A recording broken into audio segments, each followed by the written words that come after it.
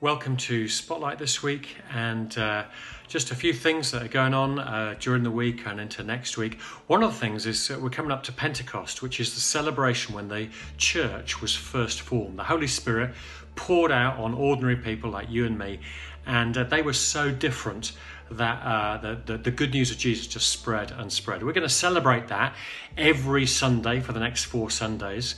We're going to use some material that we've learned from Spring Harvest, so all ages are going to be involved in this.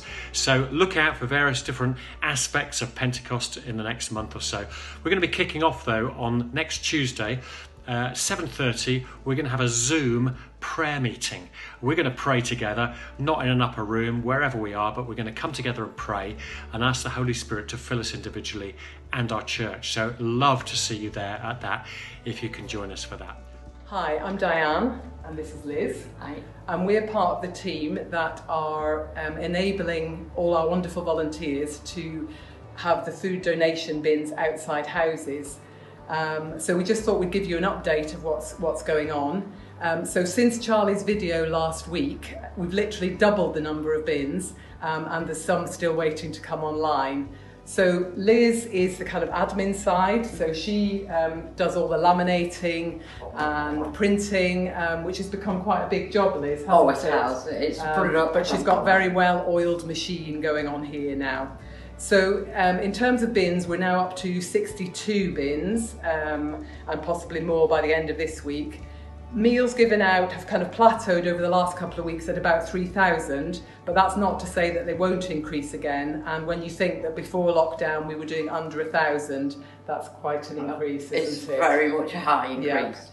Yeah. So we still have room to have more people on board with the bins, so if it's something you'd like to be involved in, feel free to email us at offersofhelp@risingbrook.org or ring the church centre.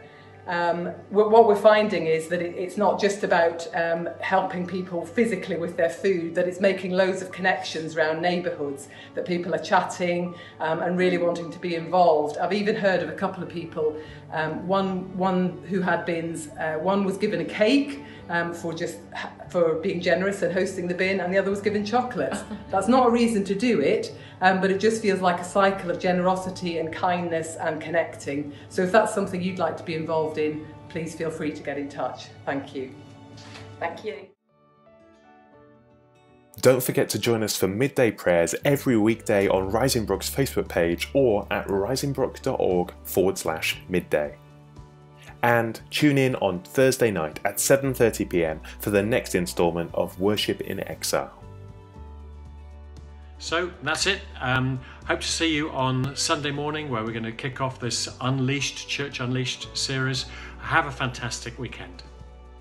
So this week I have been thinking about Pete Gilbert's message and the 3 questions that he left us with, which is where is your bothy?